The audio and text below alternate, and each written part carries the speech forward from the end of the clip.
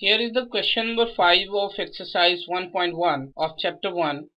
Let me introduce the question first. Use Euclid's division lemma to show that the cube of any positive integer is of the form 9m or 9m plus 1 or 9m plus 8 for some integer m. How will you solve it? Let us start this question with taking a. Let a be any positive integer and b equals to 3. This is important. Then by Euclid's division lemma, there exist integers q and r such that a equals to 3q plus r, where r is greater than equals to 0 but less than 3. Then what are the possible values of r? Definitely r will be equals to 0, 1 and 2. So a is of the form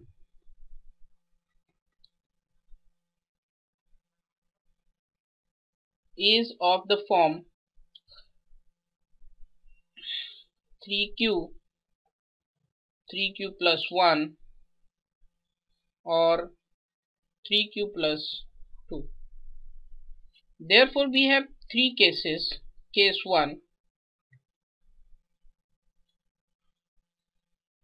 when a equals to 3q, taking cube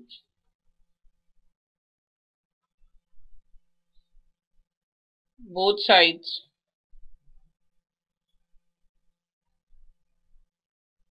we get a cube equals to 27q cube. We can write it as 9 into 3q cube, and we can put m in the place of 3q cube, so we get 9m for all m equals to 3q cube, and that is what we want to find out. Now this is the case 2, when a equals to 3q plus 1. Again taking cube both sides, we get a cube equals to cube of 3q plus 1, and expanding it we get 27q cube plus 27q square plus 9q plus 1. Taking 9 common from these three terms, we get 3q cube plus 3q square plus q, and taking 1 outside of this bracket, so we get 9m plus 1 for all m equals to 3q cube plus 3q square plus q, and this is what we find out. Now we shall discuss the case 2, case 3, when a equals to 3q plus 2. Again taking cube both sides, we get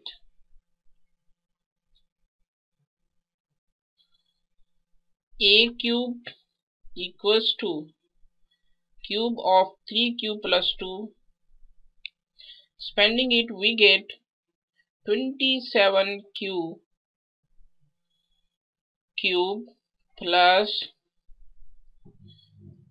54 q square plus 36 q plus 8, and taking common 9 as common from these three terms, we get 3q cube plus 6q square plus 4q plus 8, and we can put m in the place of these three terms, that is 9m plus 8 for all m equals to 3q cube plus 6q square plus 4q. That is, this is what we also find out. Therefore, a cube is of the form of 9m, 9m plus 1, or 9m plus 8. This is the solution of the question. Thank you.